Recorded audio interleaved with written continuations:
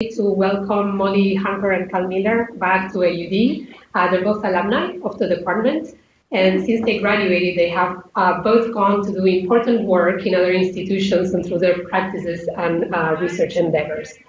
Molly Hunker is assistant professor at the Syracuse University School of Architecture and the co-captain of the award-winning practice sports with Greg Corso. I love the co-captain thing. More people should adopt that.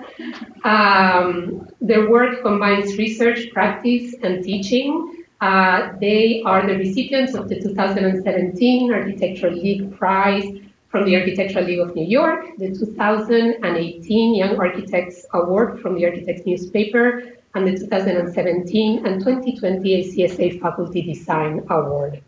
Their bios are much, much longer, but there are two, and the conversation is going to be long, so I try to extract some highlights.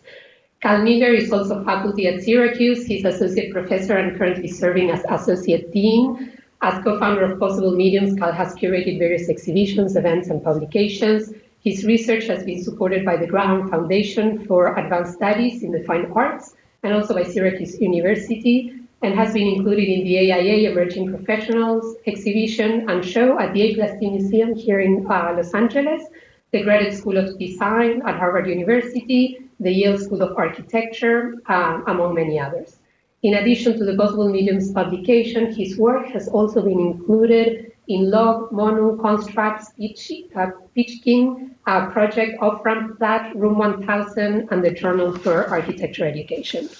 Today's event focuses on a publication that either you have read or you can purchase in the back desk. It's titled Building Practice, that Molly and Cal have co-edited. The format for the event is a little bit different than other book launches that we have done in the department before. Cal and Molly proposed to include both some of the faculty that are included in the publication and myself in the conversation, but more importantly, to invite 3 of our students to act as moderators.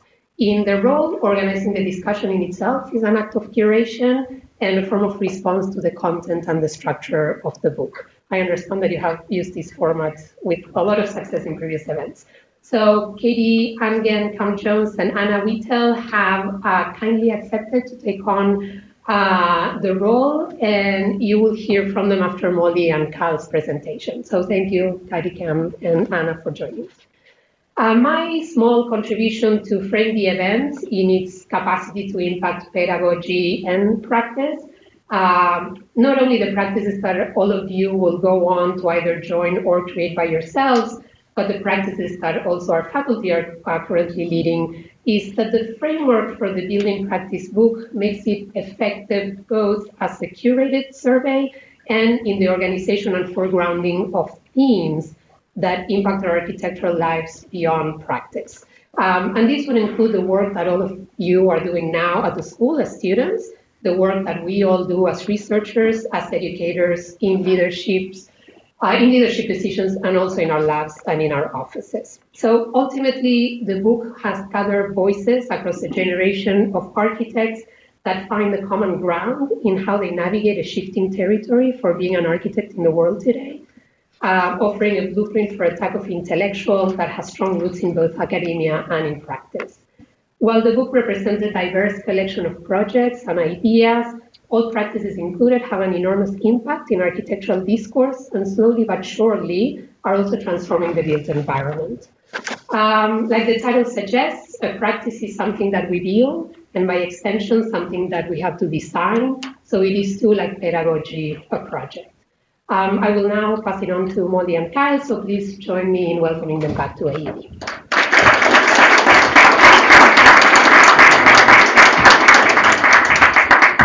Hello, thanks so much, Mariana, and thank you all so much for joining us tonight. Kyle and I are so thrilled to be back here, the place where we were trained, and to share this project with all of you. So Kyle and I just want to give a sort of short introduction, maybe 20 minutes about the project, sort of overview of the book, and then have a conversation with all of the contributors. So in 2018, Kyle and I were working on an exhibition at Syracuse University on the status of practice at that moment. Kyle and I envisioned that exhibition as a collaboration between a group of young practices and our Syracuse students as a way for the students to learn how young experimental design practices come into being and sustain themselves. So we created a seminar that we imagined as a kind of alternative professional practice meets contemporary design culture education. After the exhibition was ultimately canceled because of the COVID-19 pandemic, the project expanded. Second year of the seminar, another group of practices interviewed, and eventually the development of the book that we're launching tonight, which is made up of a total of 32 edited interviews, 12 short texts on the important issues that emerged from those interviews, and an introduction to provide a context for all of it. While an equal collaboration in writing, editing, and curating, Kyle's and my roles in this project are quite different. My interest in this effort has been from the inside out. My role is that of fellow practitioner, someone who is also building a practice with many of the same pressures, constraints, requirements, etc., as many of the practices interviewed for the book. As Mariana mentioned, I have a practice called Sports with Greg Corso, in which we primarily focus on small interventions in the public realm. And I was interested in exploring and documenting the practical matters associated with running a practice and business. As we start and grow our own practices, whether as a recent graduate wanting to do their own thing, moving on to a new venture mid-career, or the growth and development of critical academic work into physical built projects, there are many practical questions that come up. How do we get clients whose values hopefully align with ours? Do we hire employees? Do we rent office space? How are we good contractors found in places where we have never worked before? These can be frustrating topics to work through. How are we supposed to be experts at design and also somehow know about law, code, policy, marketing, and promotion, among many other things, despite the small amount of professional practice preparation provided by a single required course in architecture school, or what we glean from working in another firm? No offense. Kyle's interest in this work was at that time and is still different. As an academic administrator, curator, critic, and convener, Kyle has long been interested and invested in larger trends in architecture, an ever-evolving situating of who the players are, what kind of work they do, how they came to be, and how they are changing in relation to the people and contexts around them. With his role in this project, Kyle was interested in revealing the ways in which our cultural and environmental context is affecting the work of young practices and what it may mean for the future of the discipline. For Kyle, the project was also an opportunity to assess the meanings produced in the first acts of a group of young designers and thinkers' careers, and also speculate on subsequent actions and the limitations of these practices given the territories and themes they operate within and on. Kyle's and my differing perspectives as editors hopefully create a broader audience for the book, logistically helpful for students and fellow practitioners, while also situating itself within a larger disciplinary trajectory. The book is very much not a manifesto of the way in which we should practice, but rather an attempt at atomizing the idea of practice to mean many things at once. The message we want to communicate to readers, particularly younger and student readers, is that practice is multiple. Architecture is multiple, and we can all do things differently with the ambition to make a lasting and positive impact on the world. Before I turn it over to Kyle, I'd like to make a few acknowledgments. The process of developing all the content that I just mentioned into the actual physical artifact of the book was really a delight due to the superstar graphic designer and copy editor collaborators, Kat Wentworth and Jane Kelly, respectively. They're so good at what they do, and it's really fun to work with people like that. I'd also like to acknowledge the thoughtful and intelligent work of the students of our building practice seminars, too many to name right now, though they're obviously included in the book. We truly could not have done this project without them. And I think it affected the fact that they were the ones interviewing most of the practices really affected the way that people answered the questions, often with more honesty and transparency, which really made this project what it is. Thank you also to Syracuse University and Dean Speaks for the financial support, without which this book could not have been possible. I want to thank Architectural Research and Design for publishing the book, and finally to Mariana and the AUD for hosting us today. Kyle, take it away.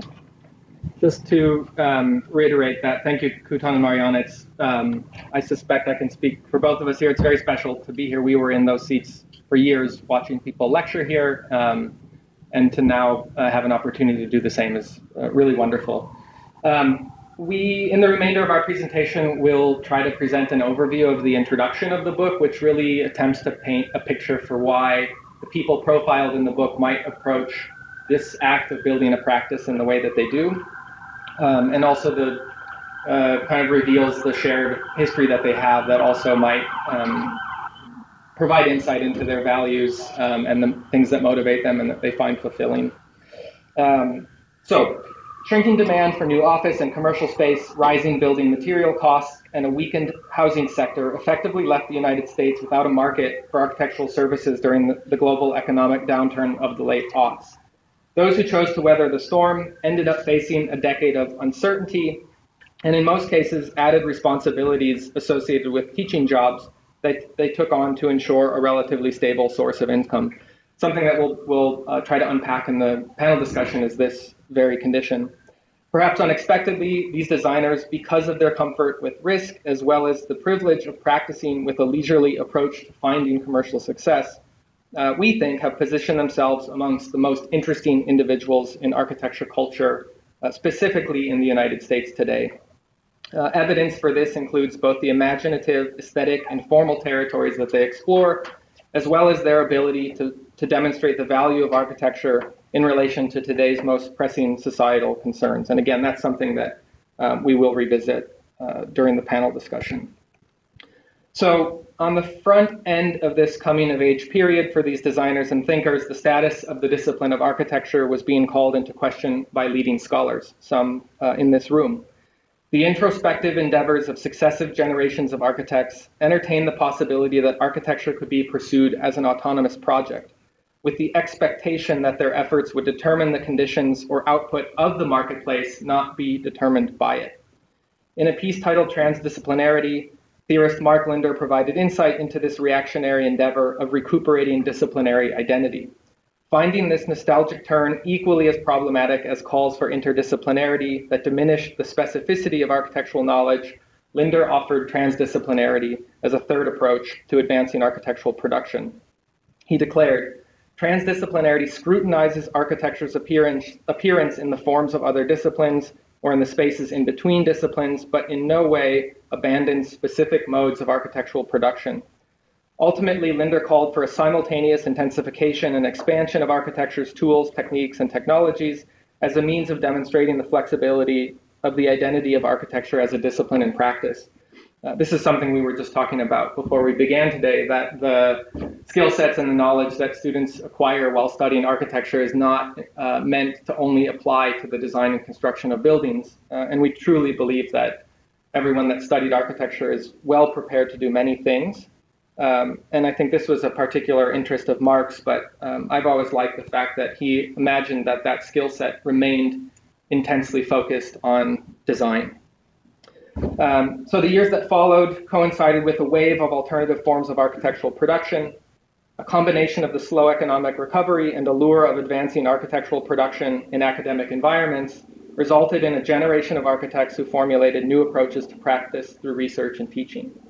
Additionally, as much as the Great Recession sponsored alternative approaches to practice, a shift nearly 10 years later was equally dramatic and impactful. In 2017, with the inauguration of the 45th president and the administration's regressive and destructive policies towards climate change and social justice, a radical change in how individuals approached participating in architecture culture was initiated. Of course, throughout the history of architecture, there's been ebbs and flows, let's say, regarding the proximity that architecture has felt to politics and the way in which it imagined itself as inherently political. It's not always the case. This increased urgency with which architecture culture needed to confront broader societal issues encouraged a moment of self-reflection, one akin to the inward turn of the late aughts. For this still emerging generation of architects, this pivotal moment made evident that their participation in constructing a more inclusive and sustainable future was necessary. And I think to the people that we've profiled in this book, those terms mean very different things to each of them individually.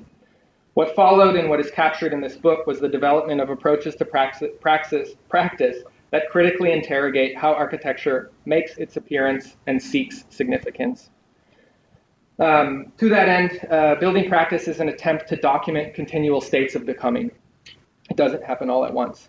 One objective is to reveal how an act of beginning initiates a body of work that seeks to produce new forms of architectural knowledge through various modes of production. In the book Beginnings, Edward Said set out to answer a seemingly simple question: what is a beginning? Said scrutinized what one must do to begin and what is special or unique about such a moment. He posited that the designation of beginning is also the designation of consequent intention.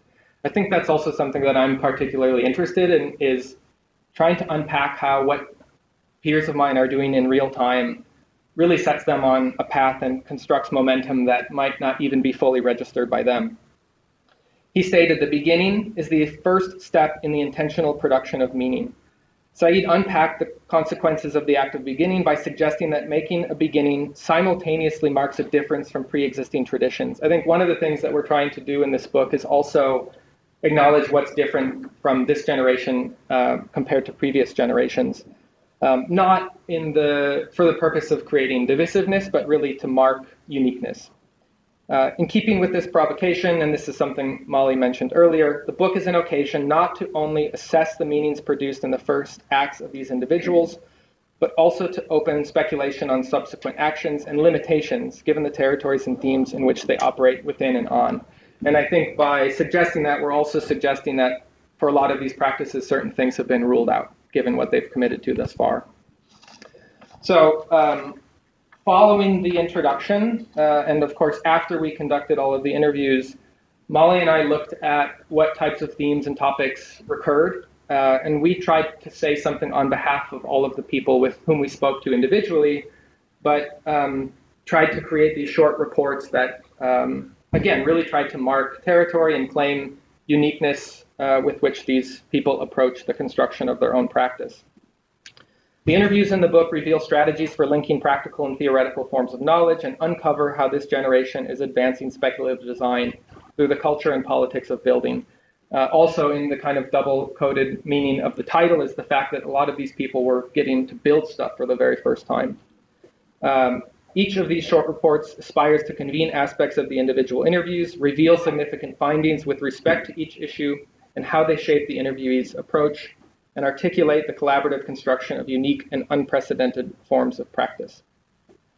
Building practice repositions, we hope this is the case, repositions a generation of architects more commonly associated with speculative or academic work as able and eager to make genuine contributions to the built environment, and while mending unnecessary divides between image making and activism, design and politics, and academics and practice. I don't think anybody in the book would aggressively divide those things, although there will be a spectrum with which either side of those binaries might be approached. In drawing out the concerns that shaped the first acts of an emerging generation of designers and thinkers, building practice also reveals the peripheral yet pivotal aspects of building a practice today. So the first topic that we'll call attention to is academia, and again, given the context in which we are currently in, this will also be something that's discussed during the panel discussion. To complement practice, almost every individual interviewed in this book also regularly teaches and conducts academic research. Research supported by academic institutions is a way to enhance professional efforts without concern for profitability. Likewise, teaching offers possibilities to work collaboratively with students on new intellectual or technical investigations that may not yet have a place in practice, but perhaps ultimately aspire to show up in practice. Typically, architects who teach can practice in a more idealized way as a sociocultural act. There's a potential downside to this. Academic architects may feel less urgency to make names for themselves through building. I think that's also something that's particularly unique to the United States. While some embrace academic affiliation and situate practice as a secondary endeavor, others are distancing themselves from academia with an understanding that a successful commercial and cultural practice requires an elevated level of commitment. So clients. There are numerous reasons why a young architect today may not want to or be able to wait around for the perfect commission from a perfect client. Many new practices certainly don't.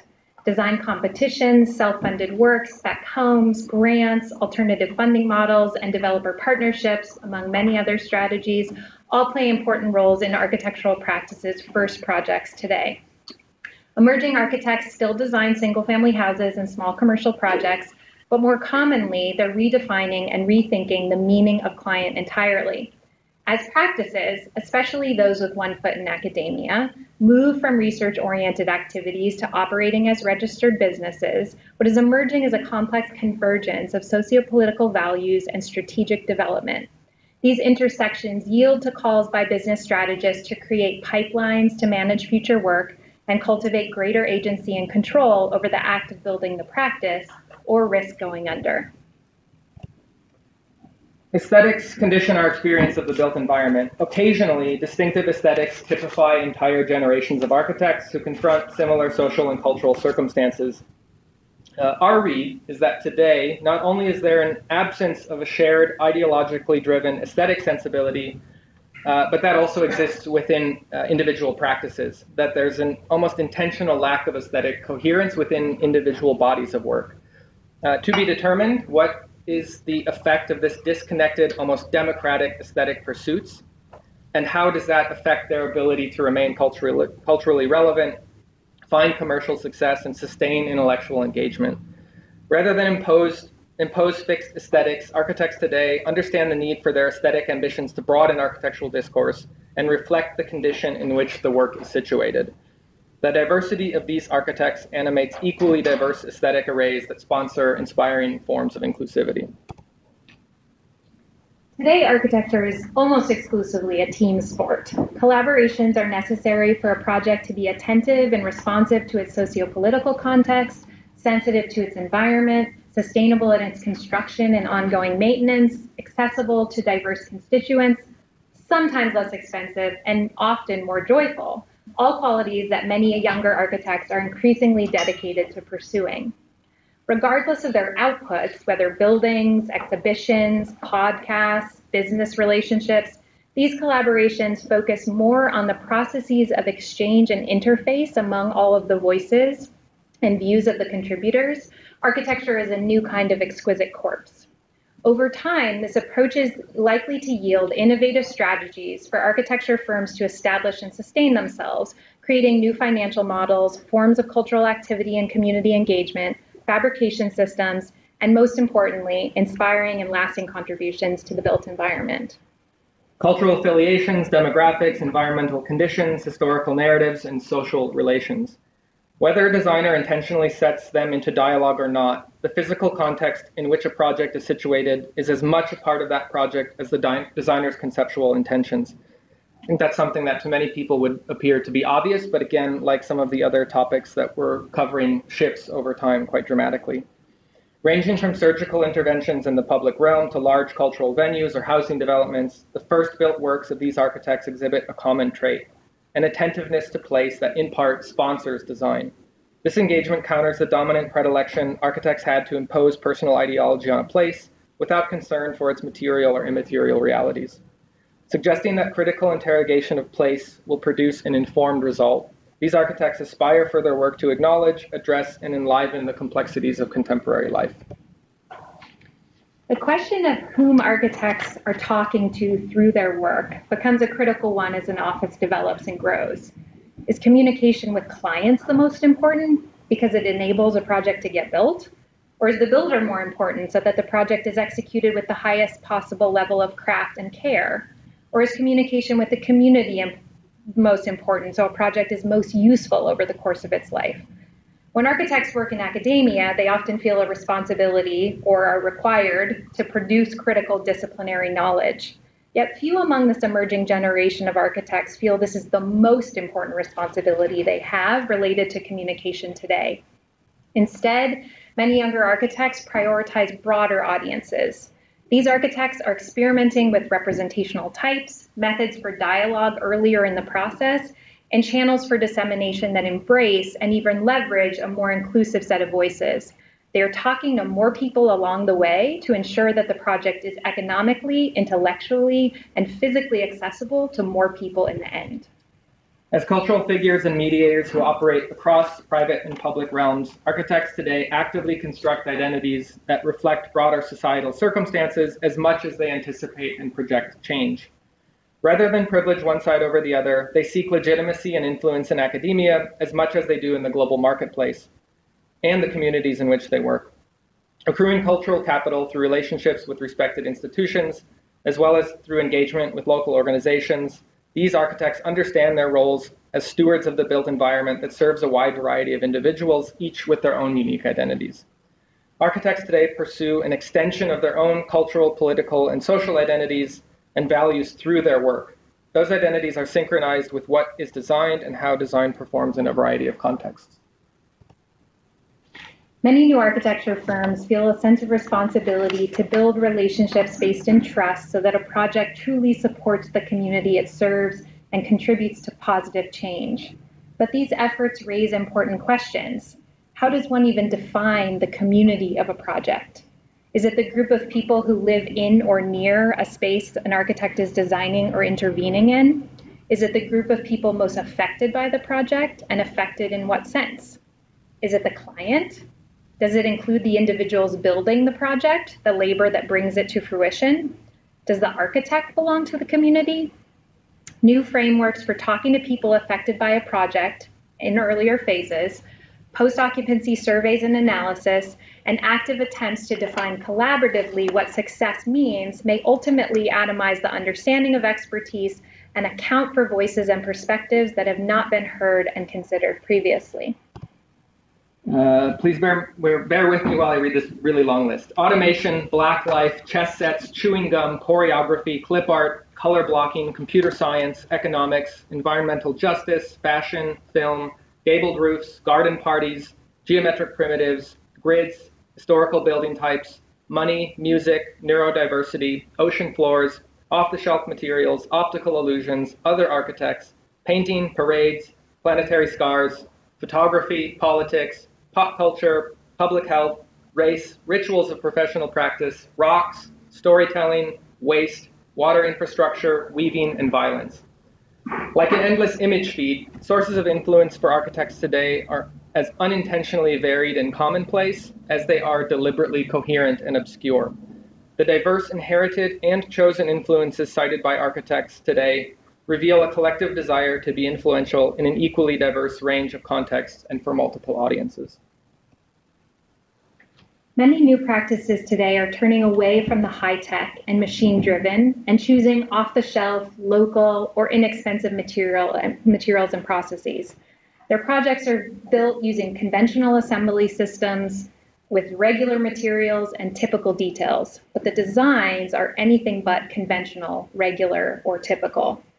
These architects acknowledge the environmental impact of material extraction and waste, the economic and socio-political impact of labor systems, the expertise and intelligence of craft, and the power in partnering with a builder. This recognition sponsors an approach to construction that looks very little like approaches developed by previous generations. Doing more with less is a design and construction strategy that not only responds to larger environmental and societal issues, but also makes a positive impact on the individuals involved in the project, including how a client lives their life or how a builder considers their craft. Buildings reflect and record the needs and desires of human civilizations, and in doing so are expressions of abilities, beliefs, power structures, and values. Equipped with and empowered by a collective belief that form is political and that aesthetic pursuits and activist agendas are not mutually exclusive, these individuals take on an entanglement of issues from climate change and environmental degradation to homelessness and racial injustice, and are especially eager and prepared to demonstrate the value of the discipline of architecture and of architectural design. I think less so are we asking the question, what is architecture? And I think there's more interest in asking what can architecture do and what can architects do? By creating new economic models for practice, critically interrogating development, resisting environmentally insensitive construction methods, and engaging with local culture, architects today are confronting their capacity to act politically through increasing access to quality design and embracing their roles as attendants of the urban realm. And finally, finance. Earning supplemental income and building an identity through academic positions has long been the norm for experimentally oriented critical thinkers and designers, and that remains true for today's emerging practices.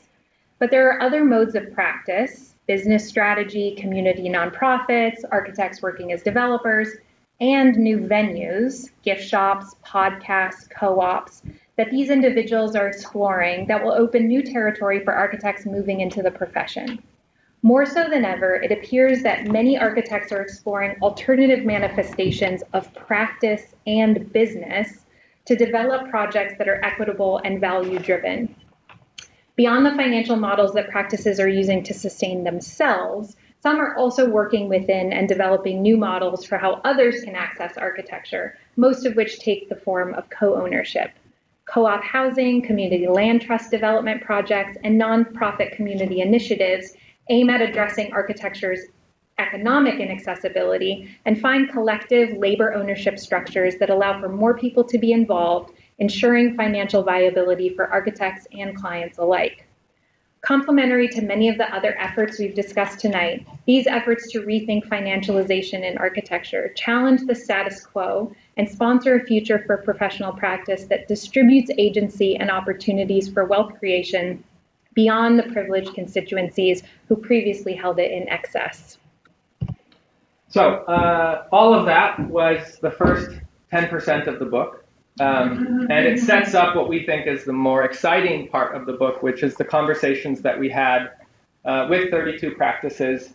We hope that what we just shared kind of sets the stage for that, but also for the conversation that we will have now, which I think we have quite a bit of time to let play out. We're very grateful to Katie, Cam, and Anna for accepting our invitation to lead the discussion.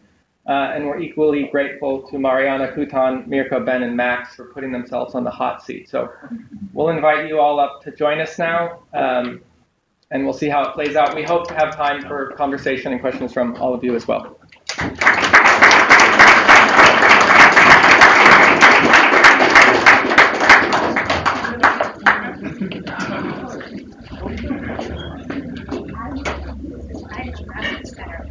Yeah. Justified. Have to sit in the center. Ben's taking advantage of. All right, bench. I know exactly. Okay, hello all. Thank you, Molly and Kyle, for having us, and thank you, of course, to our panelists for joining us. I just want to quickly kick this off by just mentioning we had an opportunity to read the book in the last week, and I think we all strongly feel that it's a book, I guess speaking to our peers as students, it's a book that is full of relevant and important conversations, and I would just highly recommend it. I think basically every one of you will find your interests reflected somewhere in it. So thank you for including us in this moderation. Just to kind of like place this conversation in context a little bit, we were talking with Molly and Kyle the other day. Molly mentioned that one of the aspirations of the book was to kind of atomize the concept of practice.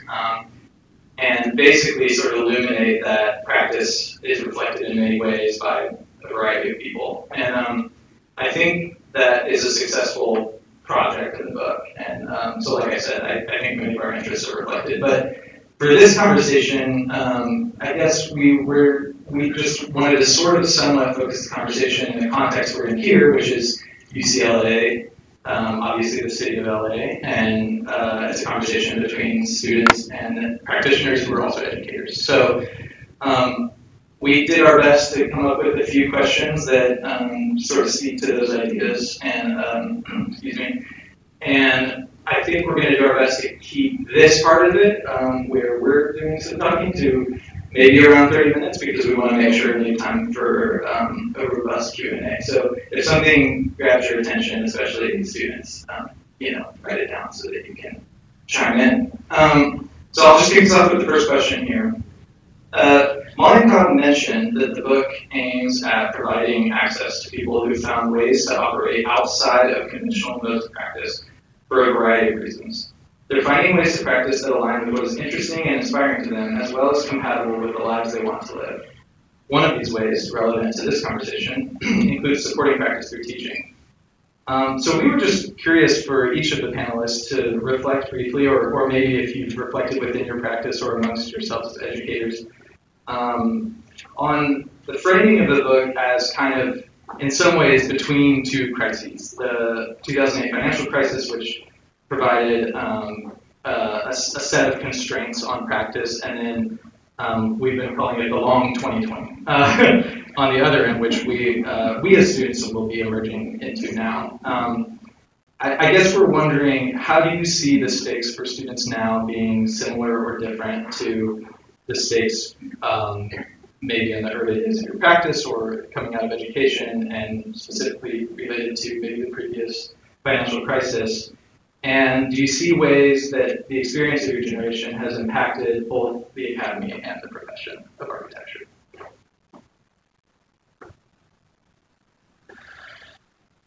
You have the mic. You are holding it. I can't start off the conversation by projecting my thoughts onto your generation. The question is, what do we see you guys facing as you venture off into?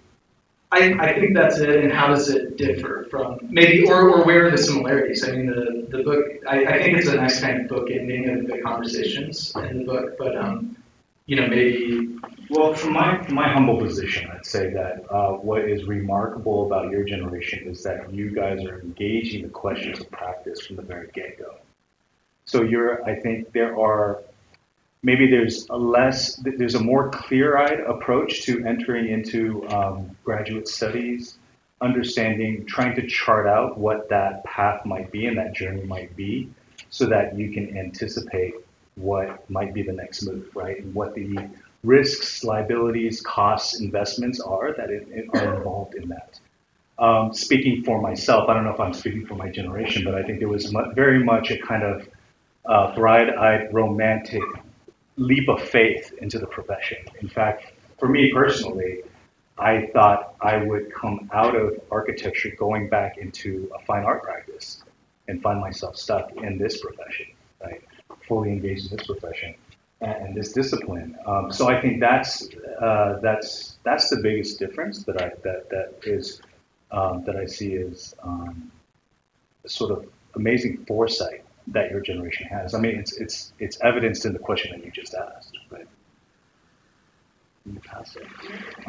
Hacking.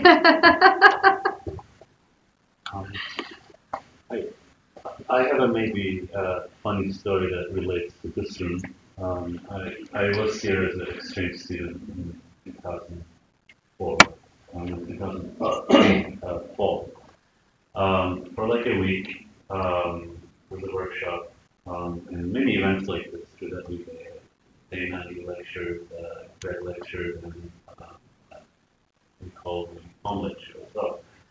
And at the end of it, I think Mark Lee, who asked me, do you want to teach? And it never occurred to me that was an option. Go. I said, no. I'm gonna go practice. And that's kind of what I did. So that, I think in some way, kind of what the book does in an interesting way is to kind of lay out in front of you many different ways in which one can practice this discipline of ours. It's really crucial because while there might be nuances and maybe even big differences in generations of what practice might be, I feel the kind of practice one could take on even back then was very expected. We all made conscious choices about not to be in a particular kind of firm, follow certain kind of mentorship, and really focus on what we wanted to do. Right? So there's, you could say there's always a drive. That drive is different for different. That kind of pushes you in your circumstances towards different directions.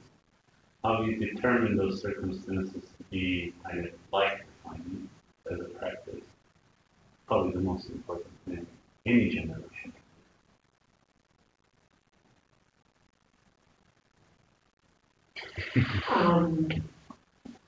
I was thinking, you used the word crisis.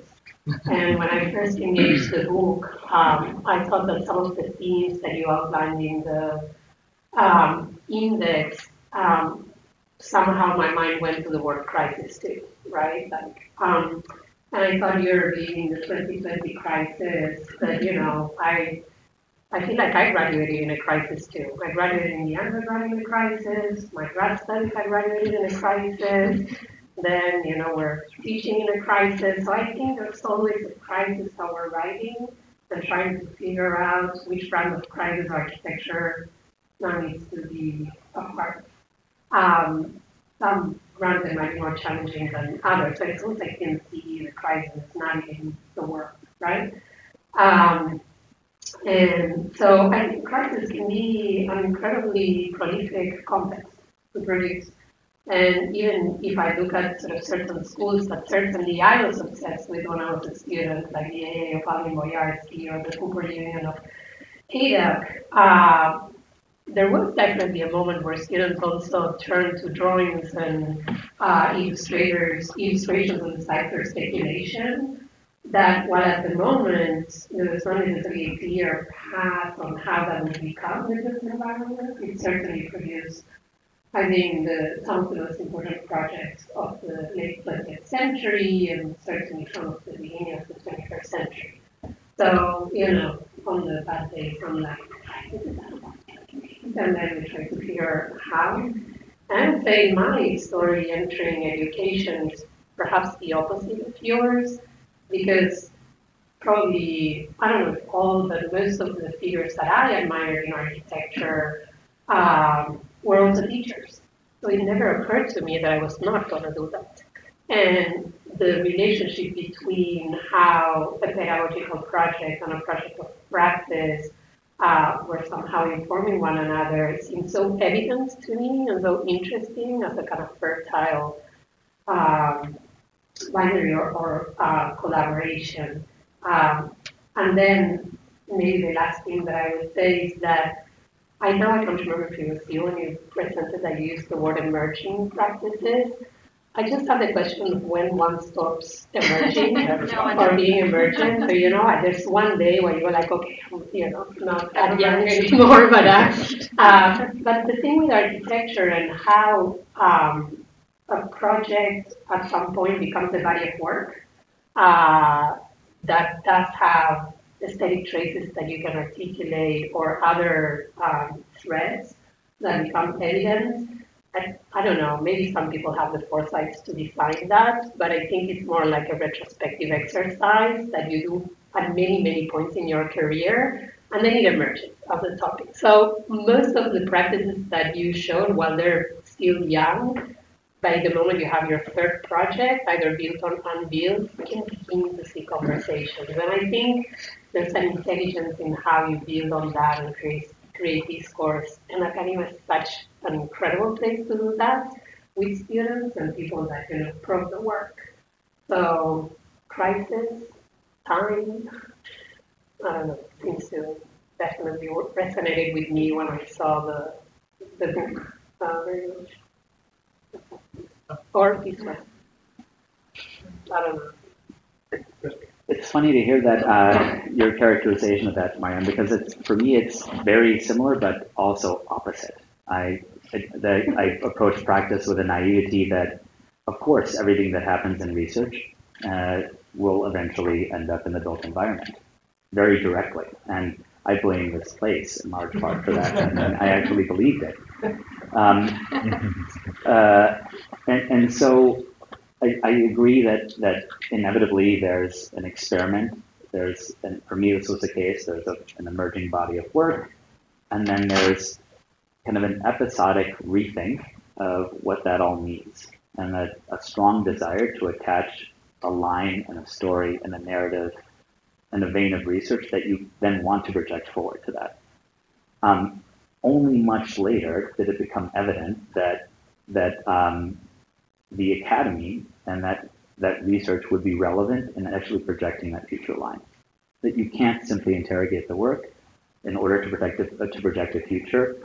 You need to speculate, and that this place, the academy, is the place to do that.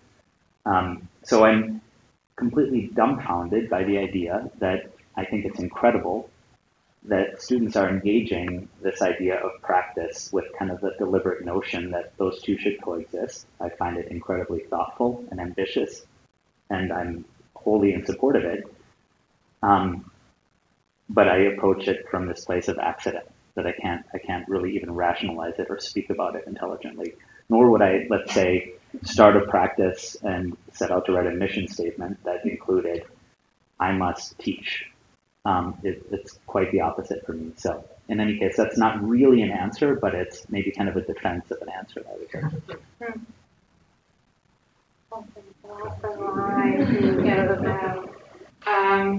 I want to maybe go back to the question, because there was, for me, and maybe I misunderstood it, but was there a kind of underlying implication that you guys kind of have your practices, like what do we do? You know, like with students now, like we maybe want to practice, maybe not, but like how do we do it? What should we do it?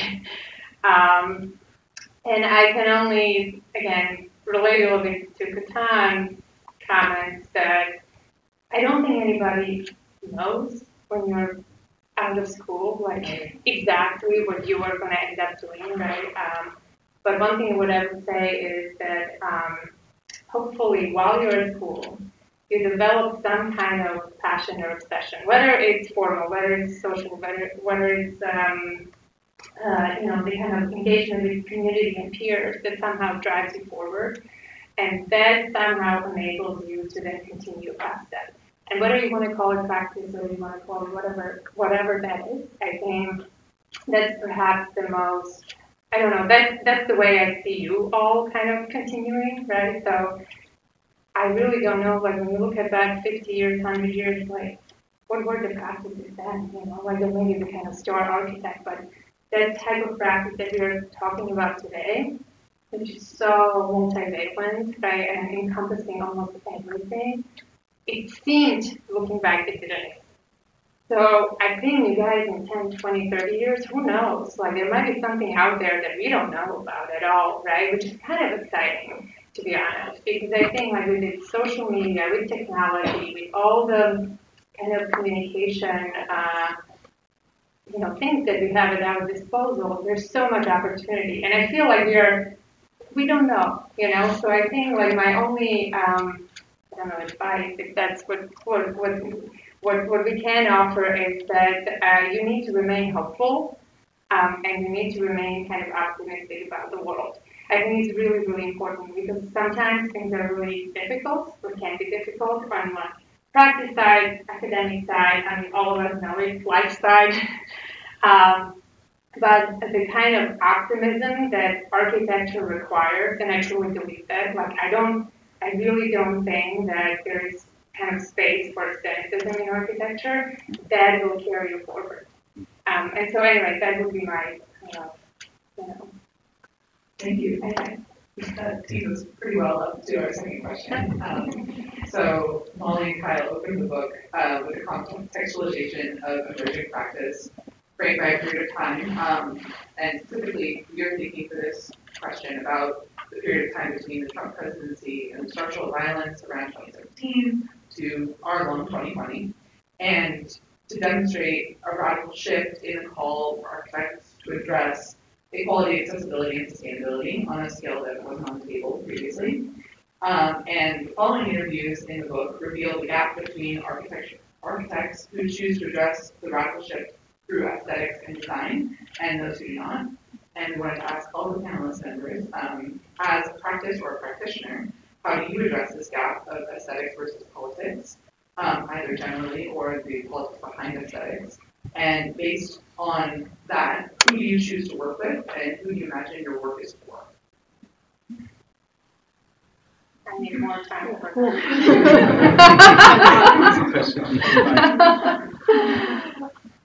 that. Kind of two questions. Yeah, that's more like 10 questions. Yeah, that's like a question.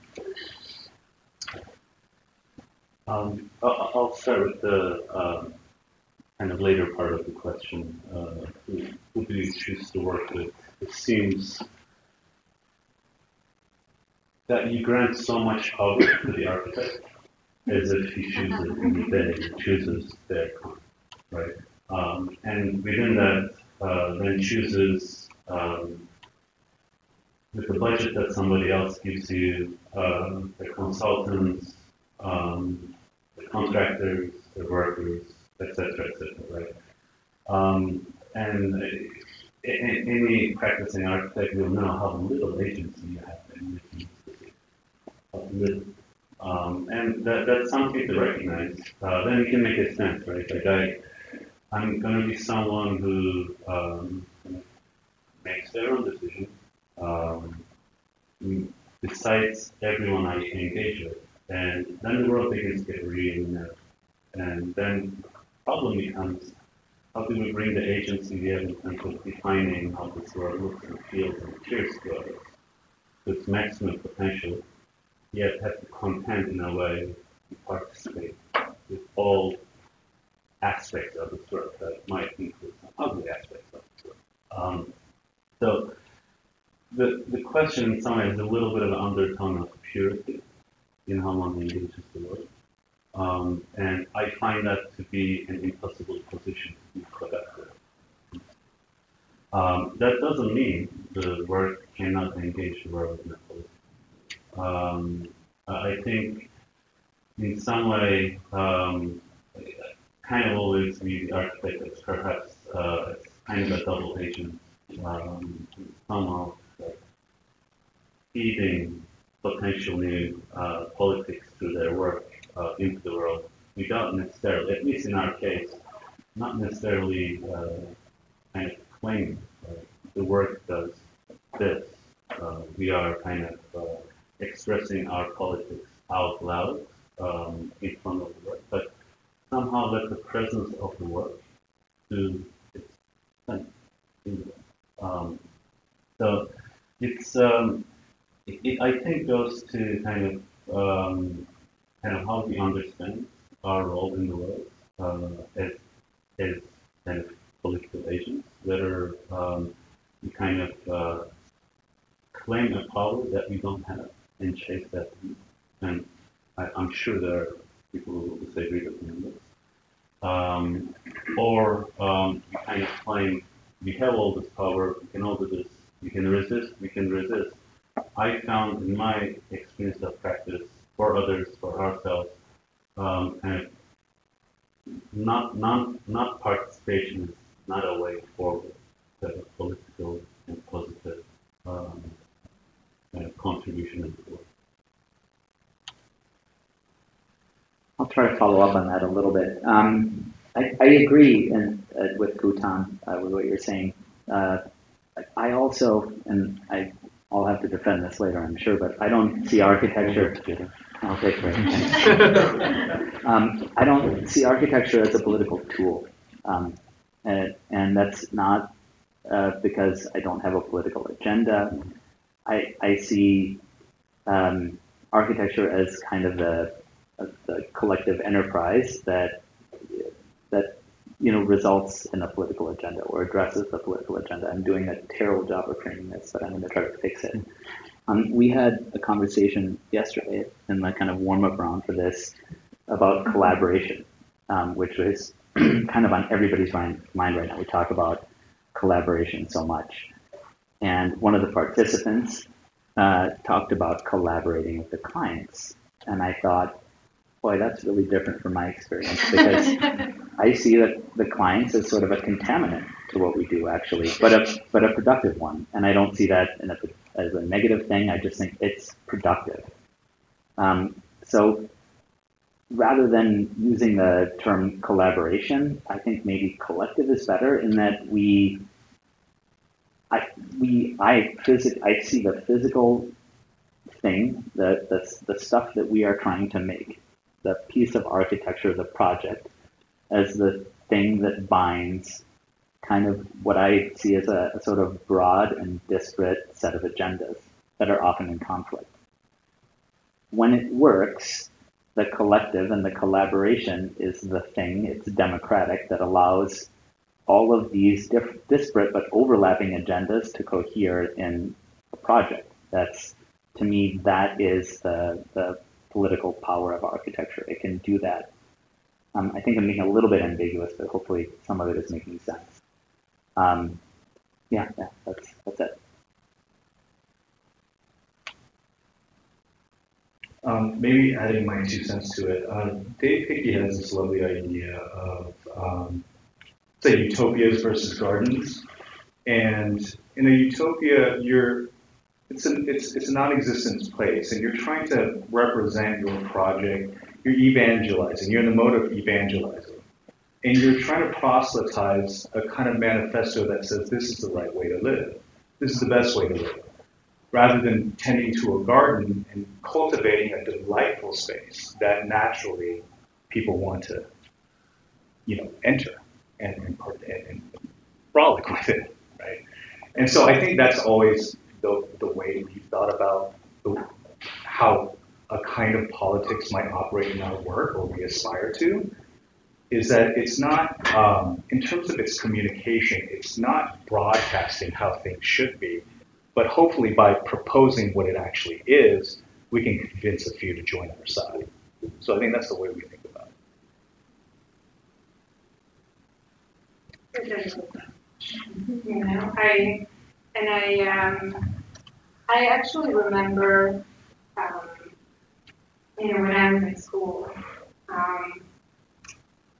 in my graduate, it's a little anecdotal, nevertheless, looking for a little bit, that I was, there was a kind of traveling scholarship at a graduate school that you had to apply for by writing a proposal of what you wanted to pursue.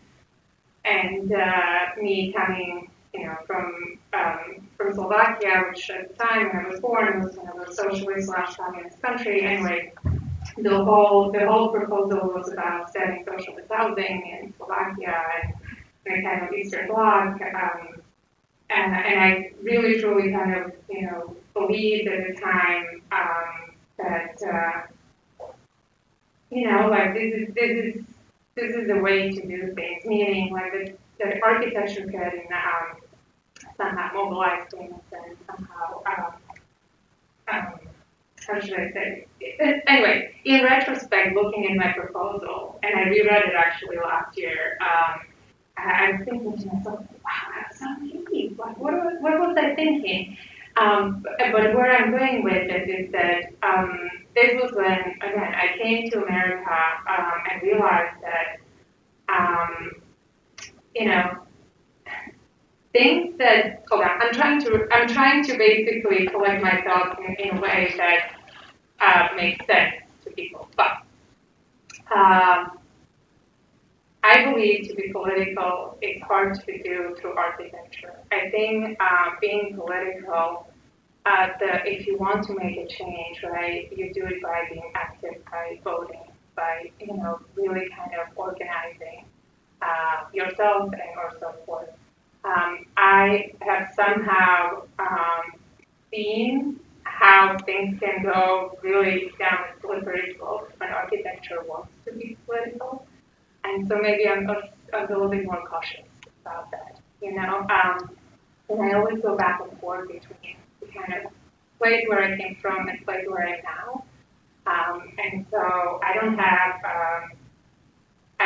a kind of strong position on that, but I do believe you can make a change. But I think like what Ben was maybe trying to say, and also at the time, is that you're trying to do the best, right? And through hopefully the kind of work that you're engaging with, and you're putting out in the world, right? Change may trickle down the line, right? And alliances may be forged through that process. And I think that's probably the best. At this point, I think that we can hope for, because it's extremely difficult to just say that a building can change the world. At the same time, I think that the collective process of practicing and engaging the world. So I don't know if it makes sense. Like I was kind of convoluted, but you know.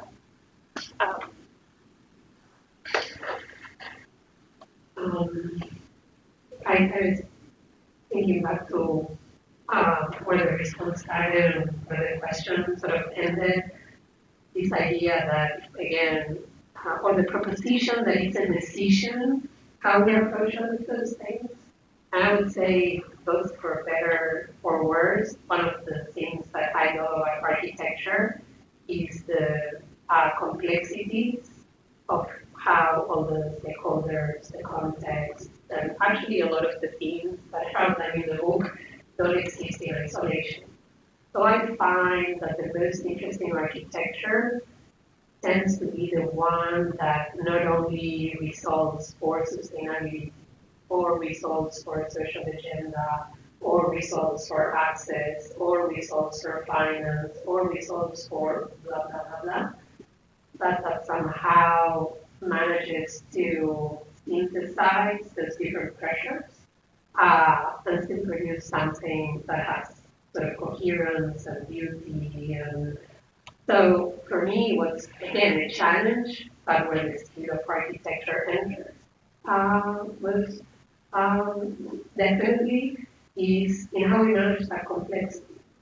So I think all of those things in isolation, whether it's just politics or something else, when they're the only thing that a project is advancing, if it doesn't recognize that there are other things that architecture must accomplish, it tends to be projects that fail dramatically in other areas, such that even an area that it was foregrounding might fall short. So this is also implies, or maybe going back to where Kutan started, that every project is a world, so it's hard to make those decisions a priori, while you might have sensibilities that cut across all projects, or certain desires, or projects that live, I think, through time in the years of a practice or an individual putting architecture in the world. In a sense, that kind of constant shifting around and negotiation, while challenging, I think it's incredibly beautiful about architecture. So that's why going back to the crisis, sure, there were other economic crises. I'm sure there were other moments of similarity. And then there's things that are dramatically new, like the new technologies, or the extent at which the climate crisis now is unavoidable, impending, etc., etc. So there's maybe crisis and urgency can also be differentiated. And I know you were asking what we think your generation is entering, and I think certainly some topics that were interesting to a few are now a concern of all, and they must be sort of contended, regardless of what your sensibilities are or your interests are, and architecture cannot afford to not engage. So maybe there are different topics, some that everybody must contend with, and others that come from our own interests and our own sensibilities that make up for that sort of battle of things. But I think we have to fight for that power. It's absolutely true. You don't enter the room, and maybe this is very anecdotal, but when you talk with people in outside of circles of architecture, it's hard to argue that we have real power. Although I do believe in the power of architecture once it exists in the world, as people that we sort of are constantly imagining the future and projecting, I think others operate very differently, and we have to fight hard for that place and reclaim territory that others don't see as the space for architecture. So. Yeah, I think it's really interesting that we're talking about this through the lens of as a choice, and each one of you obviously practices differently, but it sounds like you're on the same kind of spectrum in regards to the way that you answered that question at least. And the constraints that were on you when you maybe started your practice, while I think they look like crisis is a great word, they look really similar to the constraints. I think that our generation is not even that different or that much further away from 10 years ago, 6 years ago. They do look really different, and I actually don't yeah, like discussing it as if it's like a choice is just, I think, a really productive way to frame those constraints and think about and speculate towards the future and think about what we do have choices as is like when we do want to build a practice or what architecture can actually speak for on its own. But I think those constraints are an interesting way to segue into the third question, which is very positive and easy, but it's also like deeply personal. The same way that the constraints, the 2008 crisis, COVID, like I think affected all of us. Like it's even affected our generation and students as designers, like pretty like intimately as well. The book and the interviews mention frequently the array of influences that affect a lot of these decisions and the ways that all of you were talking how you construct your practice. And so we were wondering if you could share more of the kinds of, and again, this is deeply personal, but I think really important in a time where amidst all these constraints, mediums are like evolving and collapsing on themselves in like a really complex and like faster pace than they ever have before. To the point where our influences are not as, there's no manifesto anymore, like there's no digital fabrication, like that era is over. To the point where our influences are very personal and they're very, I think, like undiscussed, like where we get those influences from, and like what we choose to react to, and whether it's political or aesthetic. And so we were wondering if you guys could share like what those were for you and in your own practice and the way you teach also, I think.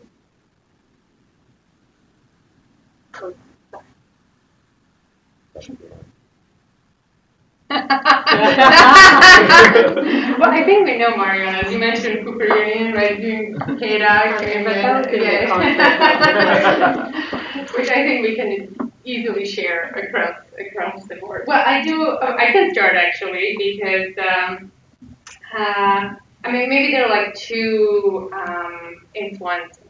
I understand what you're asking, but I also think of like influence as something that actually it's almost like a one-way street, and I hope, or I would like to think that all of these things that we're either bombarded by or choose to kind of look at have the possibility to be a little bit more open-ended and kind of back and forth in a way. So, but one that I do want to mention, and because she was here, is Julia Gamolina.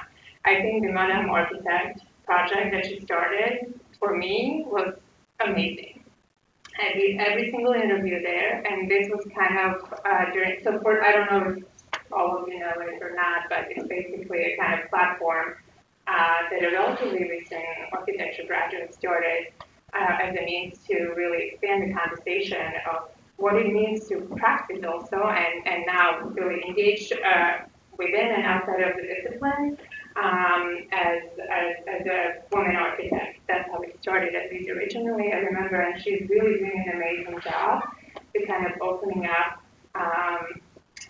modes and ways of thinking, practicing, designing, being kind of artistic, with all the possibilities and pressures that one might have when it comes to academia, practice, motherhood, like all those things that, for me, what you're asking for personal, I'm going very personal, like I just had a baby recently, but I think knowing that there are actually people in the world around you that are going through the same things, same issues, Mariana mentioned crises, like that have always been there, right? So like knowing the kind of affinities that are there, I think can be very productive because it keeps, pushing you and driving you forward. So that's one. I always kind of look at that platform as something that is not a kind of visual influence, but it's a really kind of mental influence, and I really appreciate that.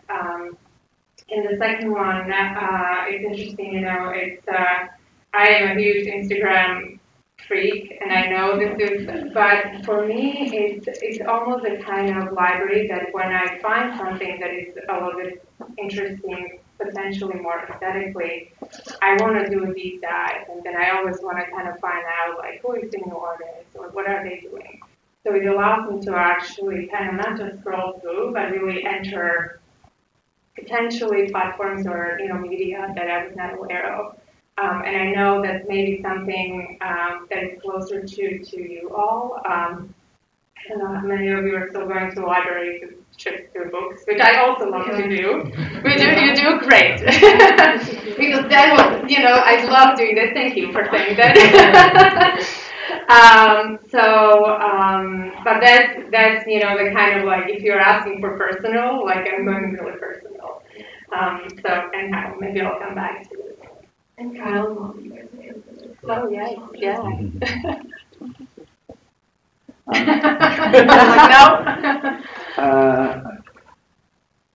I guess mine is sort of a no-brainer. Everybody who knows me in the room has heard this before, but I'm just always looking to history. I'm like always, I don't know, manifesto is strong. I don't know if it's possible to have a manifesto. I'm also a suspect of the word because I think it implies a certainty, and I'm really suspect of things that are so certain, especially right now, politically. So if anyone presents a manifesto, my first inkling is to undermine that manifesto. It's almost a knee-jerk reaction. So I would say I'm always looking to support a current project with history. I would love to do the inverse, which is I would love to project kind of a current project onto like an object of history or back onto a historic context, but I've never been able to successfully do that. I think there's other practices that do that much better. Yeah, and like the manifesto, it's like also not just as like a political artifact, but like as an object of itself. Like there's a meaning that is more like where.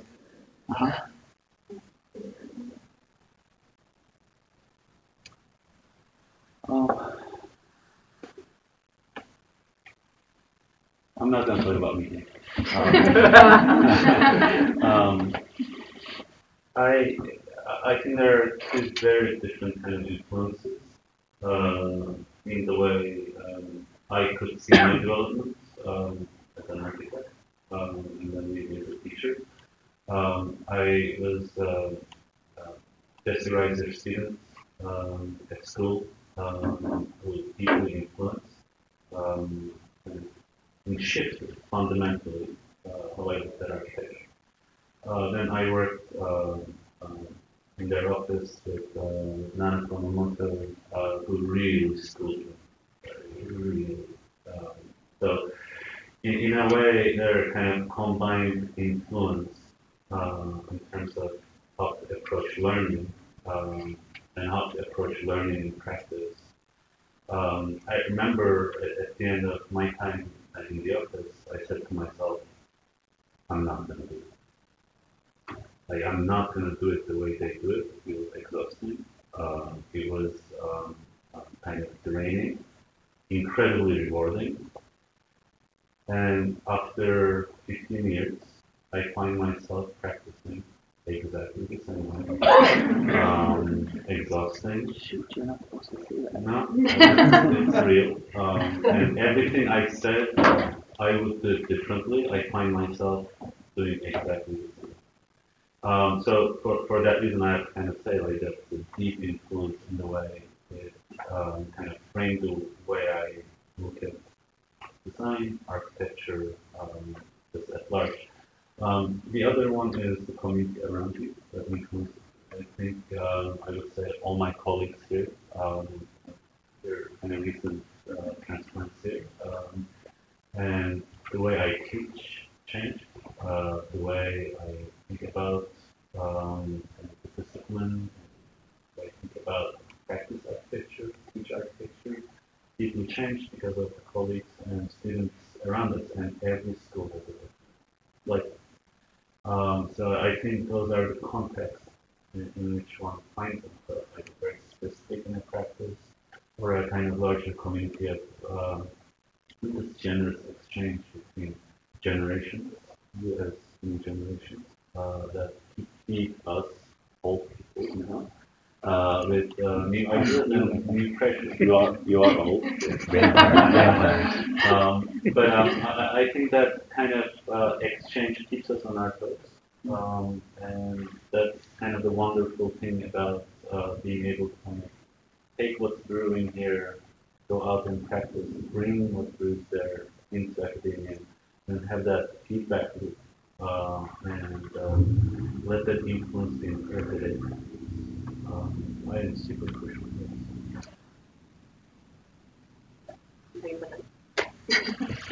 I say this important, both broadly, and then I guess specifically.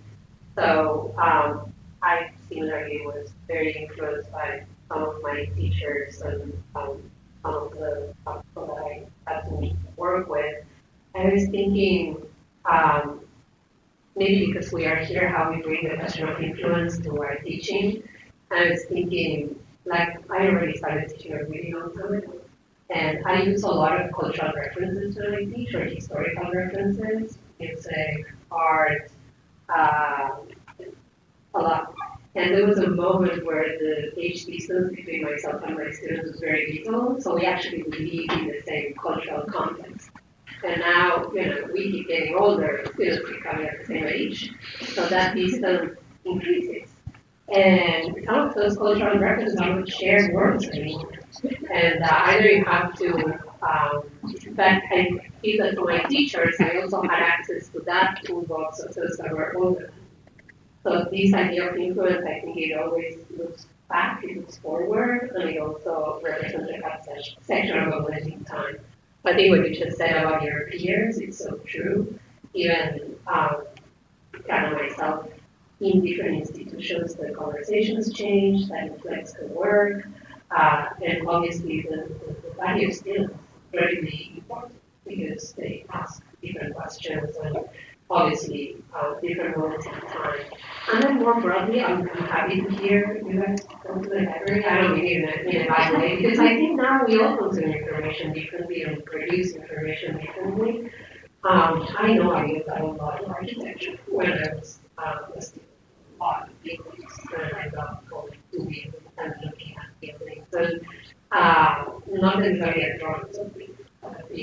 And I think that I can sort of see a cultural shift, and I think there's no one better model than another. They just bring different sort of dimensions to the work, and there's certain mediums that lend themselves better to be experimental, like the drawing or the media or the representation, and then the built environment has other challenges, and when you see something that is transformative, you go like, wow, that's really hard to do, right? And that capacity is sort of embedded in the sort of skill building that you're having.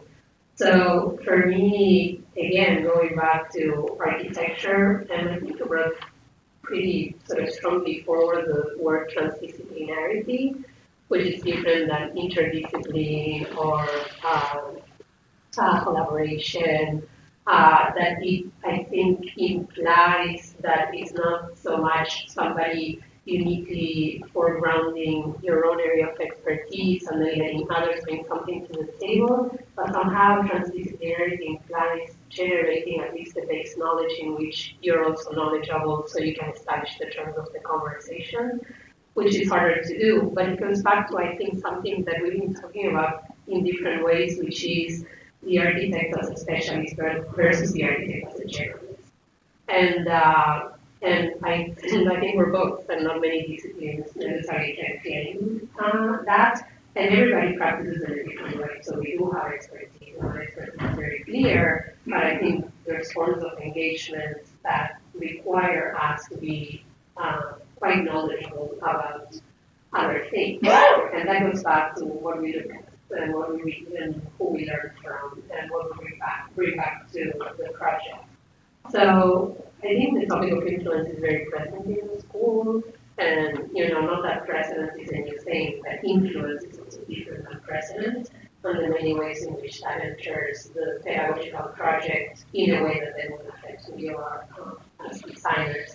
I just think broadly as a topic, it's like incredibly compelling, and one of those things that just keeps changing with time. When each generation brings something new.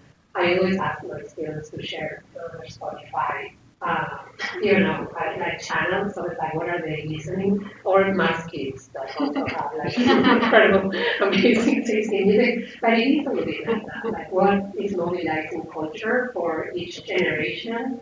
I think you begin to understand things that you see in the work. I was always glad to hear that you don't discuss that. Like, you said that you don't necessarily put that across. I think it's just more of like a deeply personal thing that like in an age of like overwhelming information and overwhelming forms of media and mediums through which we are, I'm not talking about overconsumption, but like the ability to curate those, where those influences come from is like just a deeply personal thing that it's not like, oh, I studied, I went to Riser and now it informs the way I teach and the way I practice. And I think it's the reason that like it's so great that this book exists and like all these different practices are analyzed and shown, because I think in even 2 years there'll be like 135 or 35 ready to go. Like, yeah, and I think it's just increasingly complex and not in a confusing or bad way, but in a good way. Yes, but it is a curation, Yeah. exercise in curation that everybody has, but I think that's definitely more fun.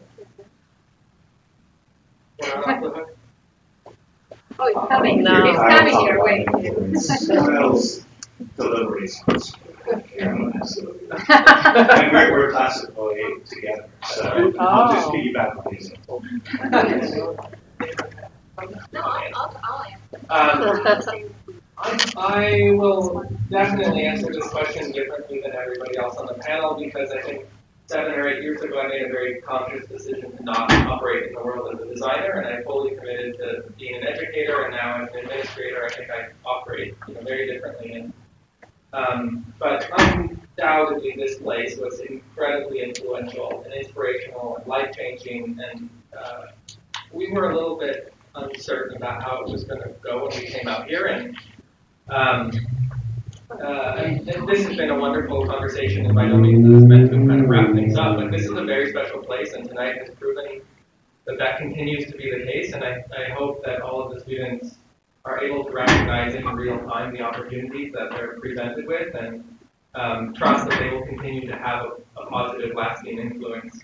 As a student here, I think I had lofty aspirations. I wanted to be as good of a designer as Neil was. I wanted to be as good of a critic as Michael Speaks was. And I looked to people to think like that's completed at a level that I would like to operate as. I quickly learned I was not going to be as good of a designer as Neil. And now in my role, I really look to our dean, Mike Speaks, who taught here when I was a student here, as being incredibly influential as an administrator, and I think of my project as running a school. But that to me is very much a project. It's incredibly complex. I'm sure they know it.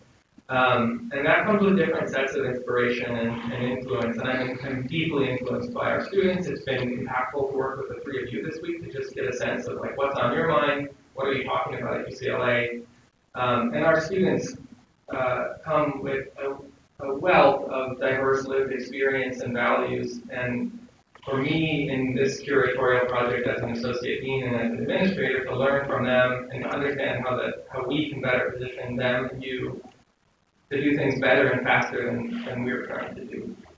And I think Mariana hinted at it, but it's a privilege to work with people that are as passionate about their course of study and to attempt to accelerate the positive ways in which they can contribute to the world.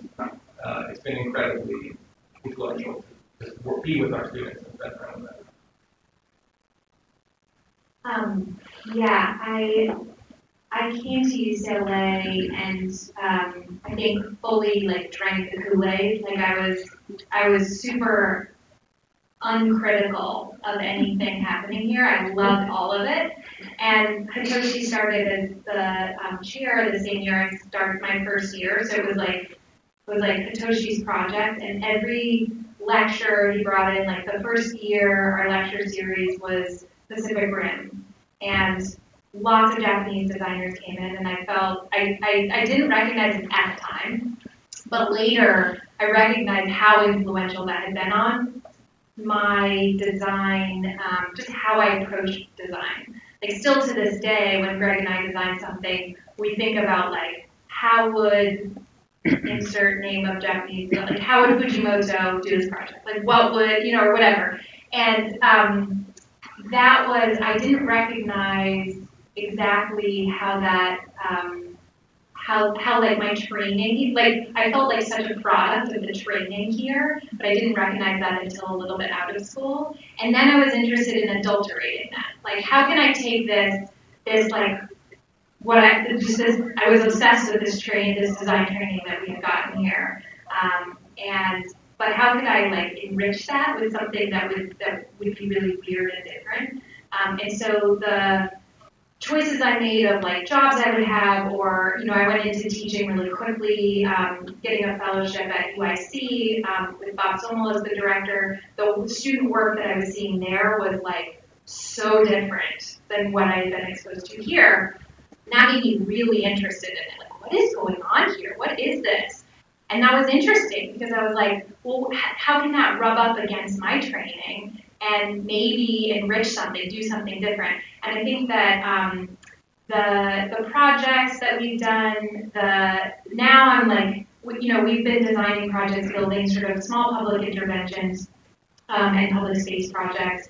And now we're starting to get involved in larger scale, like urban redevelopment projects in which we're playing a much smaller role and thinking more about like larger policies, engaging with mayors' initiatives and how kind of like city government funding and designers and artists kind of connect across that, like how that loop can be tightened to allow for really good design to come to the same place where funding is and where mayors understand the value of those things, right?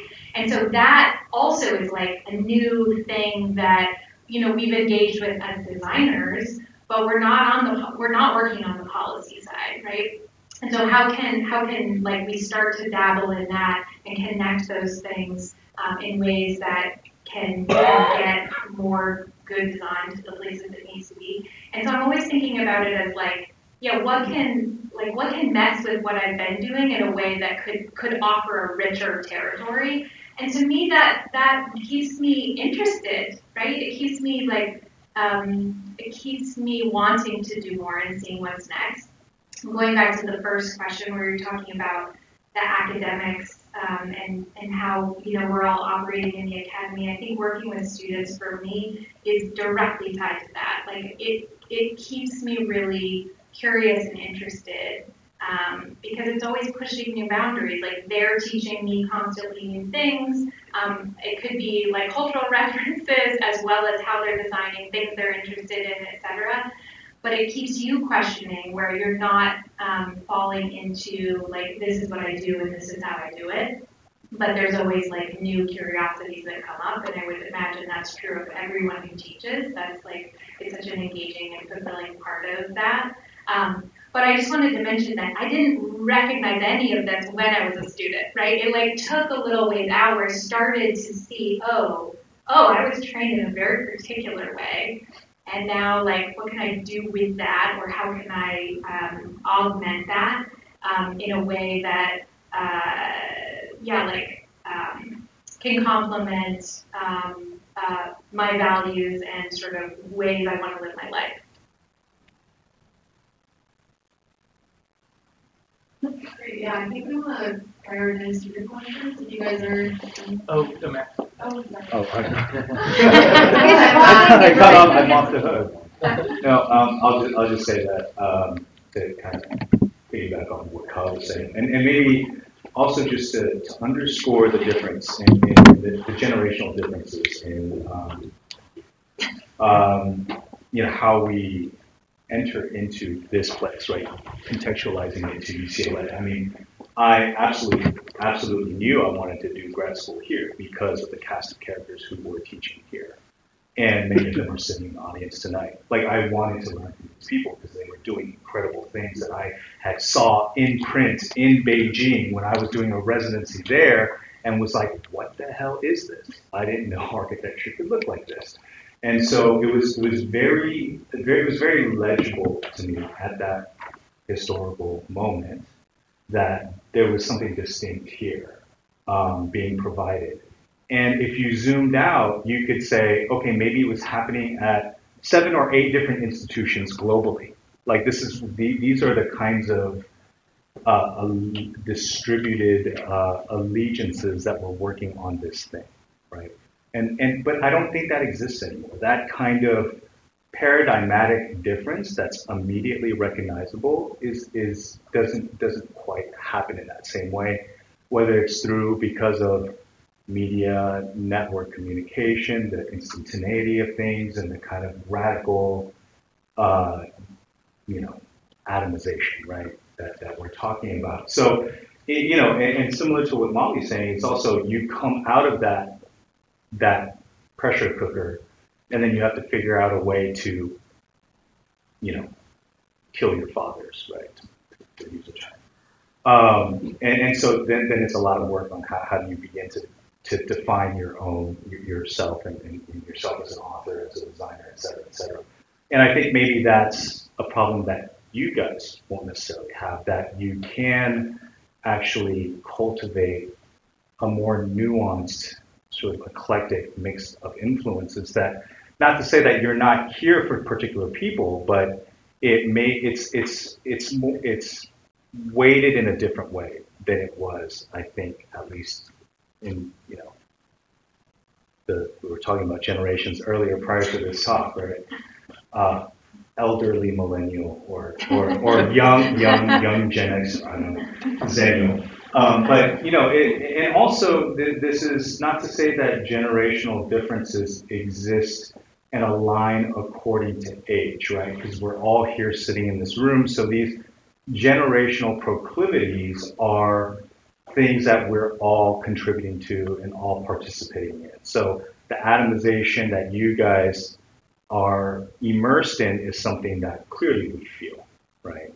And I think, to Kyle's, to attribute to Kyle, is his previous book, Possible Mediums, I think was really a kind of moment in American architectural publications that said, oh, you can identify a group of designers based on their plurality, right? That that there could be a collective formation that's marked by difference, not by sameness. And I thought that was super interesting, right? That maybe they caught a lot of flack for at the time, but now with some historical difference, that's very obvious. And I think that's a kind of legacy that you guys are inheriting now. Right? Yeah, I think that's exactly what we asked. Okay, and I know we're not supposed to double dip, and I promise I can do this in 5 seconds, but I want to provoke a student question, actually, because I just want to go back to that Kutan statement, which I thought was actually really profound and something that I hope people stick on too, because we just talked about curating influence, optimism, the range of things that are available to you as a generation, to everybody now currently. Kutan, for me, struck a chord when you said, I'm kind of paraphrasing, but we're also kind of unwilling or victims of our own influences too, right? Here I am 15 years later doing exactly what I said I wouldn't do. That's something really important to take with you going forward. It's not on your minds now, but as you get to year 7 out of school, you should be looking back at that. And year 14 again and again and again. And it's super important. I hope there's a question around it, because I think it also marks a paradigm shift in how we practice as it relates to the entire topic. Okay, yeah, so if anyone has any questions, maybe starting with the question first. Thank you, everyone. I wanted to call back to the former part of Anna's question, which kind of drew the line between aesthetics and politics. I recognize in the latter half of the question, the consensus was that architects don't necessarily have the choice of how we instigate our politics within the practice, which I do agree with. But I feel like where an architect's autonomy kind of lays in is the aesthetics that they put forward in design. So as educators, I'm wondering like how your personal aesthetics as architectural practitioners informs your pedagogies, which operate within the politics of the academy. Yeah.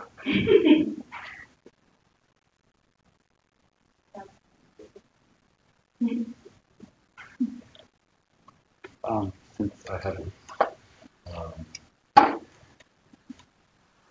it's different, I would say, in practice and teaching. You know, like in some way, this is perhaps kind of a pedagogical question as well, in the sense you could have teachers who teach you what they do as they do, right? And there's something to learn from that. There are people who stand by that, and there's something to be gained in terms of what technique that might be, maybe a range of aesthetics that might be specific to that technique. For me, I think has always been kind of moving away from that. I find it more interesting in some way. Students not doing my project, but somehow arguing for their aesthetics within the kind of scope that's established in a course, studio or whatnot. I found that to be more interesting because it begins to second guess what I do, and maybe look at questions from the hybridity of other perspectives. So I think maybe going back to the question, I don't see it as a binary, like aesthetics versus politics. Aesthetics is politics. It finds its expression, very clearly. It's visceral. It's not something we talk about. It's a bit pensive, and we do it through various media. And architecture has that potential and complementary challenge how it mediates. Just to kind of maybe going back to the question again, sometimes the mediation becomes so indirect in terms of a political ambition that architecture proves to be insufficient in its capacity to change the world in an immediate project at one time. Think about the way in which our roles of politics have shifted in the last 6 years. And we build a 4-story building after 5 years. You know what I mean? Like, there's kind of realism within that that's kind of hard to kind of come to grips with. But there's always kind of potential in the life of a building in terms of what we aspire for it to do and shift through its aesthetics to let people imagine reality in other means, other ways. That's where I think the agency of architecture lies, in the way it engages politics. Yeah. You may be more interested to hear from your own faculty or put pressure on them a little bit, but I think I wasn't totally surprised to hear how all of these folks answered the question initially, knowing all of your practices. In the book, we have people who are more overtly addressing political issues, and they're doing so in a variety of ways. And so I would invite you to see how they talk about it. One of the ones that was really particularly interesting to me was we interviewed Elisa Iturbe, who has a very environmentally focused project that she calls carbon form. Who's interested in the term form being included there, right? Because previously, and I don't think this is the case anymore, Kyle and I, when we were talking to the students earlier, we don't see that the division that I think students see a lot between aesthetics or form and politics. There's not really that division, but it does seem like it, and it previously did to me as well. And so I wanted to pose that to Elisa, like, can you tell me about the use of that word form in the way that you talk about it? And so, she's really engaged with like, well, things have form. We are bringing them into form, and so if we're not dealing with form, then we're not actually like doing the work, right? And so it can do multiple things. It can have that goal, but also be engaging with form, with aesthetics, etc. And so that was, I think, an important thing for her to deal with, but also for those of you that are feeling like that's a binary that they're sort of mutually exclusive, to understand that they're really not. I would also say, like, I don't build buildings, I don't design buildings. I work in the public realm, do small kind of urban interventions in public spaces, and politics or like kind of political engagement is very much a part of every single project. And yet, we really like color, we like form, and we like, squiggly things, and like, again, those aren't mutually exclusive, and we can talk with our clients who care very much about certain community engagement efforts and engaging with stakeholders in a particular way, and the way that programming might unfold over the lifespan of a project. We can also talk with them about like which color we're using and why, and how we think this, so those things, I would just like, I want to sort of prompt you guys to think about the opportunities. Like it feels to me, the question feels to me like we are political. We want to have an impact, and that's awesome. I think you can have those inclinations and desires and goals, and design with that in mind, and those designs can like do more because of that. So those yeah, they're just not mutually exclusive. You don't have to choose one or the other. Yeah, I think the question was more about like, is it conscious in the political, within the pedagogy that, like, to what you were saying, that aesthetics and form are political, in that like in a school setting. Yeah, does that come through within, the academy? I think that was more my question. I'm trying to think how I would answer that question as sort of an individual position or to the many collective interactions that you might have, different studios, different students, different peers. I love Molly that you brought up the issue of form, because I think not in the distant past, there was definitely a reaction against form. It was difficult to talk about form, and I was like trying to understand what that generation of students, which is not your generation of students, meant by it. And, a cube is a form, and you have other forms that are more exuberant. And I think that reaction against formalism was more associated with a very specific aesthetic, with a very specific moment in time, that was very much associated with an economic and a political condition that also had stakes attached to it. And the need to reclaim form as an essential tool of architecture, and connected to your own agency and political project, I think without it, I think it would be very hard to operate in the world as an architect, without consciously learning how to use form as a device, particularly if you want to operate by building things. And whether those things are installations or buildings, I think it's the same. Or even if your position as an architect comes as a project instigator, you will still have to engage and evaluate the form that others put on the table for you. So also now circling back to what Kutan said, and perhaps different pedagogical models, I think the model of apprenticeship, where you learn under somebody by perhaps imitating their process and their output, is very much alive and kicking in other places of the world. Maybe I see it less in the United States more and more, versus trying to help the students develop the tools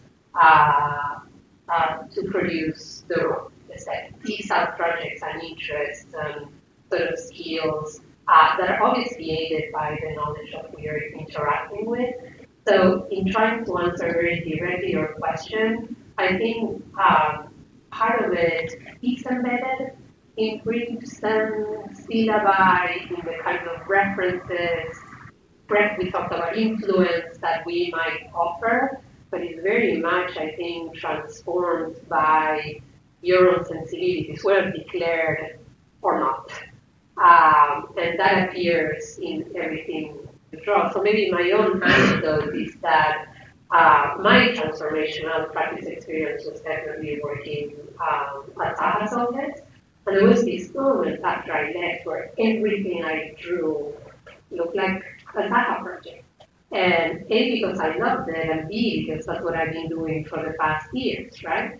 And in conversation with my partner, Simon, that was also in the office, we're like, we don't want to do a project that looks the same, even though in many ways we have a lot of pride in being part of that project and the things we learned that were aesthetic, but not just aesthetic. They were political, but not just political. They were formal, but not just formal.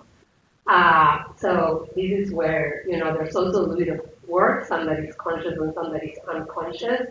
And I want to say something that sounds like a cliche, but I think you're always learning. I know you come here supposedly to learn from us, and you do, and hopefully you do, but I think there's really like a process of exchange that is a signature of creative practices in that we're all, in a sense, when we start a project, as faculty, we don't know where it's going to end, right? We offer beginnings, and those beginnings come with sometimes biases and sometimes references, but then the rest is very much process. So it's not that it's not declared, it's almost like I feel like you're looking for a definite answer, but I think it's a lot more dynamic and collaborative and malleable, even if we have agendas of our own and, again, a history that each one of us brings and foregrounds to our teaching, but then each context somehow changes it. But I would say now circling back to form, I'm very relieved that form is back on the table as a productive conversation and not a, we don't talk about form.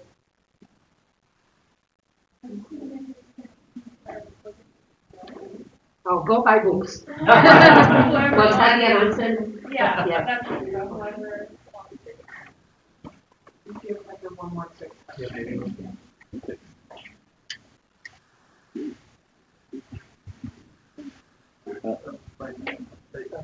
And then Okay, Alex. we'll do both. Maybe somebody else also. Guys, thanks for giving us this a lot of like hearing you guys talk about this here, and it's always fun to hear you guys talk about this kind of stuff. I had a question, a comment that you made about just kind of, it was a small part of your answer, but it was talking about how some buildings can public once or architectural projects have public influence once they're built. And given that we deal with a lot of unbuilt projects, and as someone who really grow up in like an architect household, that I didn't really realize how commonplace that was in world architecture.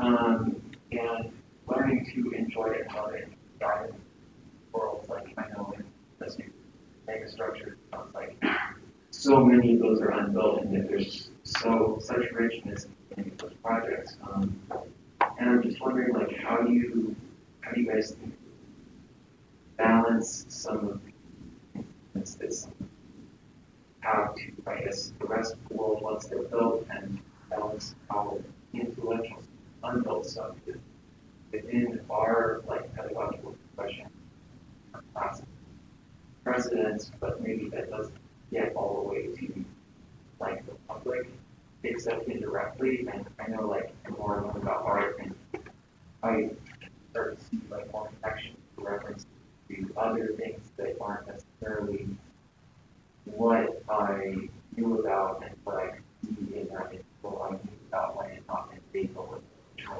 formal that project or something like that. So I don't know, just would love to hear a little bit about how you guys can balance that, how you balance that.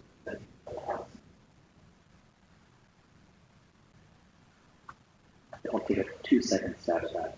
For me, there is no balance. It's the same. There's a project that has multiple potential outcomes. Maybe some of those are more predictable, others aren't. It starts, it matures, it dies, it wakes up again. I just would say that it's not a conversation about one or the other, it's everything all the time. Actually, maybe on a lighter note. Well, I find a question really interesting, Alexander, and if I'm understanding more correctly, it's also, if I translate it simply in my head, it's like, we are looking at references or precedents that have never been built. And we talk about them as like they're so important for you to know. Others could care less about them. Why? I mean, this is a kind of really simplified version of this, but it's kind of an interesting question because I think maybe it goes a little bit to what you guys were talking about, which there was a quote about beginnings or how to begin. And I think, every project we always start, you guys in studio or in seminars, or we, outside of studio seminars, but for a client or not, there's a beginning. And that beginning has to do with many things, whether it's a kind of outside constraints that are a little bit kind of imposed upon you, or maybe something that is internalized, right, and pushes that jumpstarts that project. And I would just say that maybe that's where the difference is, meaning that some of the works that have never been built, right, may not be registered within kind of larger public, but they have a huge kind of impact, right, within the discipline because they have the ability, or have had the ability to kind of jumpstart other projects, or to kind of open up beginnings, right, for others, and to open up conversation for others, right, and that's maybe because of, and not going to medium specificity or anything, but the drawings and the ability of us as architects reading drawings and or images, right, is something that we are kind of trained to do, and that's the kind of language that we are developing and building upon. And so I think that's the kind of beautiful thing about architecture in that way, right, that we have our language that both extends and projects outward into the world, but it's also something that is ours. And ideally and hopefully, we're kind of, as you're in school, and as I'm still learning, right, that like you're kind of discovering all these words, so to speak, right, that like how others have done it in the past, how could I tweak it, how could I transcend it in some way. It's what inspires me. Like I'm always obsessed, as you probably mostly know, all big plan drawings of any kind. When I find something that has been done 2,000 years ago or 20 years ago or yesterday that has somehow potential to like jumpstart myself as a designer, that's, I think, maybe that's the difference, where like for somebody else, you go like, why is it interesting? I don't know. So anyway, that was kind of my take on the question. Yeah, I think we probably need to wrap up. Whatever. We wanted to thank Molly and Kyle and all our panelists, not only for having this discussion and facilitating the production of this book, but also for wanting to include us in developing these conversations and pushing them in a little bit of a either critical lens or a hopeful lens. Thank you all. Thank you.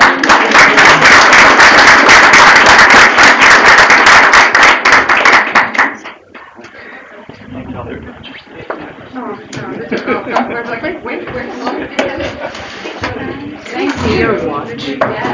Let's watch say 10 p.m. Yes. I was just like, is it 10 p.m. and we've been here for 4 hours?